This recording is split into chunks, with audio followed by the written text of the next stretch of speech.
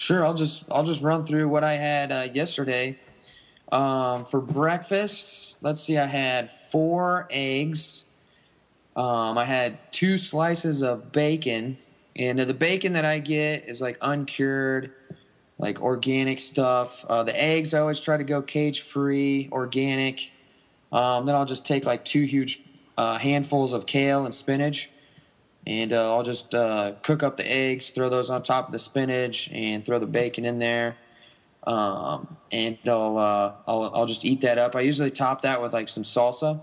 So really, I'm trying to eat real food. I'm trying to stay away from that processed stuff as best as possible. So that's my morning breakfast. That's usually about 2 hours before I train, and then I go ahead and hit my training session up. After my training session, I'm having a protein shake, which consists of some protein powder. I got some kale blended in there. I put athletic greens in there. I got like leucine, glutamine, a little bit of creatine in there. I blend that up. Drink that down immediately after my workout. Then I'm sipping on, I got like this greens mix. It's called like Dr. Brock's.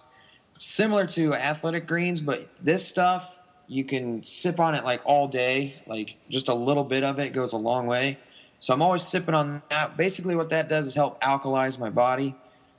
Because when you eat a lot of, when you train a lot, your body gets pretty acidic. Without getting too deep into detail with that, the more acidic you are, the more you'll get sick, the more unhealthy you'll be. Basically, you want to alkalize your body. So sipping on a greens drink until lunch. Lunch is usually a little bit heavier, so I got, some sweet potato. Let's see, yesterday I had some can of pumpkin. I had some grilled chicken breasts. Let's see, steamed up some broccoli, threw a little bit of salsa on the. I top everything with salsa, but had that, and I was at the gym yesterday, so I had another protein shake, similar to my post-workout shake, and then for dinner I had 2 big pieces of salmon, and I hate fish. So salmon is usually covered with like salt-free seasoning. I had that mixed up with some, it's like a big frozen bag of vegetables I get at the store, which has like cauliflower, broccoli. Gosh, I can't even remember what else is in there, but pretty much steam that up, throw the fish on there, spice it up with some seasoning. And then I try to keep the carbs a no-go at night. And I usually, if I'm taking the carbs out, I'm putting some source of fat on there. So I'll throw like guacamole on there. Last night I had goat cheese on there. Like that's the only type of dairy I ever get, really, is like goat cheese or feta cheese. So I threw some goat cheese on there. And then as a snack, I was starving right before I went to bed. And I had a couple huge scoops of coconut butter right before I went to bed. So that was my breakdown yesterday. But really, the rule is just, gosh, I got this from Sean Croxton. He always talks about jerf. Just eat real food. Just eat real food. That's all you got to do. Oh, yeah. I love Sean Croxton. His website is awesome. His podcast is awesome. Okay, so obviously another huge component to you staying so lean is your strength training and maintaining that amount of muscle mass that you carry all the time. Why don't you give us a snapshot into the kind of the way you do strength training at your gym and with yourself? Well, basically, within the last, I would say, 8 months, I've really been breaking my training up into 2 different parts. So my first session of the day will usually be about 30 to 45 minutes, maybe a lot of mobility, a lot of warming up. And then that session will be either some Olympic lifting, so high power work, or some like plyometric work. So I'm getting the body moving really, really fast. So I'm just kind of prepping the body, to go. Then I'll hit my strength work, and I'm usually working, sets of 3, 5s, 2s, I do a lot of every minute on the minute training with lower reps. Like today, I thought I was going to die. Like it's a strength training session, but yet I'm really kind of gasping for air towards the end. So I did 7 minutes every 30 seconds, 2 reps of about 85% of my front squat. So that right there has been really working. As far as the training that I'm trying to do, because I'm trying to get strong, but at the same time increase my conditioning at the same time. So it's a kind of a real good mix with that. But I'll just kind of rotate what I do throughout the week. So today was more front squatting. Tomorrow I'll do some heavy pressing in a similar fashion. I just kind of rotate it that way. And then in the evening I'll come back. It's easy for me to do this because obviously I'm always at my gym, and I'll just get a session in after my clients or whatever. But I'll get in a short session, 20 minutes tops of conditioning. So I might do intervals, or I might do like a Metcon, something like that. So I'm getting my conditioning work at the end. Depending on how I'm feeling, if I'm feeling pretty beat up from the strength session, I'll just do some like sled dragging or heavy sled pushing, which is good for conditioning, but at the same time, you're still getting some good strength work in there, and you're just moving around.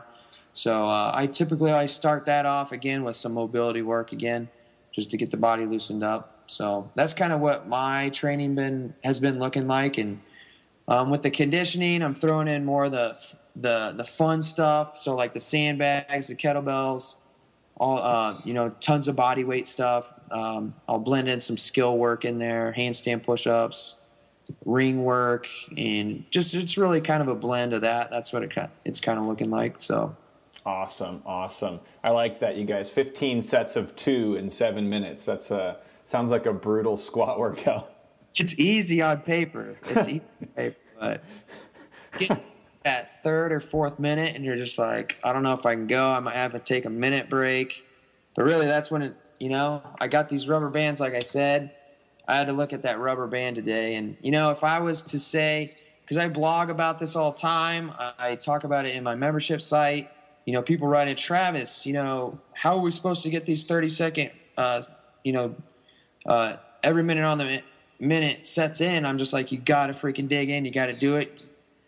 You got to keep your mind focused in. And I always got to remember that when I'm doing it myself, because I can't be telling people to do this stuff and then I turn around and I back out myself. I don't even follow my own advice. So it's real important, I got to stick with it. So I guess that's really another motivating factor as far as like my training goes.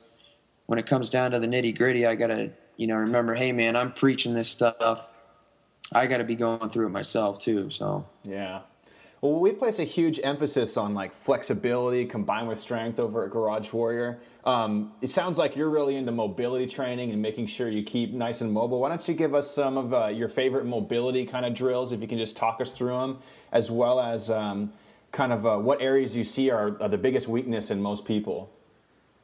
What I've done just to kind of cut down on time is I call it the inchworm beast. And basically, it's just a big kind of mobility movement. So you're starting off in an inchworm. So you go ahead and walk yourself out. And then as you inch yourself up, you walk yourself all the way into like a sumo squat position. So then you get down in that position and you really loosen up the low back, the hips. And then what I do is like a pop-up in that position. So I'll do like 3 or 4 pop-ups, just kind of really loosen up that lower back, because that's been a huge issue for me as far as mobility goes, is just my low back. I know my hamstrings are tight just from being a sprinter. And, so I'll hit that a couple times. And then what I do is I go out into a really deep lunge. And I'll hit a deep lunge, really try to hammer out my hips a little bit, and then I'll pop up. If you can kind of imagine this in your head, so you're in a deep lunge position, you kind of straighten out your front legs so you get a little bit of, hamstring mobility in there. And typically I'm only holding these positions for about, 2-3 seconds and then kind of easing back into the movement. So I'll hit that on both sides, and then I'll inchworm back up, and then I'll basically just go right through that. But as far as mobility work goes, I'm doing a lot of stuff that I've learned from Kelly Starrett. and kind of like what he does with the band. So it's can't remember what he calls it, but you take like your basic hip flexor stretch, and you throw a band around your hip. You hit your hip flexor stretch, but then you got this band tension pulling back on that joint. And so it's even helping you increase that range of motion a little bit more. And I always try to hammer those out. A lot of wall sits. I'll sit in a deep squat position, for 2-3 minutes at a time. Because like I said, my low back and my hamstrings were like a problem issue for me. And so that's what I really focus on. But there's 3 main movements that I have all my clients do that are mandatory. And that's a sumo sit. People got to sit in a sumo stance for 2 to 3 minutes, mandatory after every workout. After that, we do that kind of lunge stretch that I was talking about. So they'll take a huge lunge step outside. They'll sit in that lunge position and they'll push that knee out. And they'll hold their front foot flat on the ground. So it's working a little bit of ankle mobility, but it's also working kind of hip mobility as well, because people sitting at a desk all day, their hip flexors get super tight, lower back, hips, all that stuff.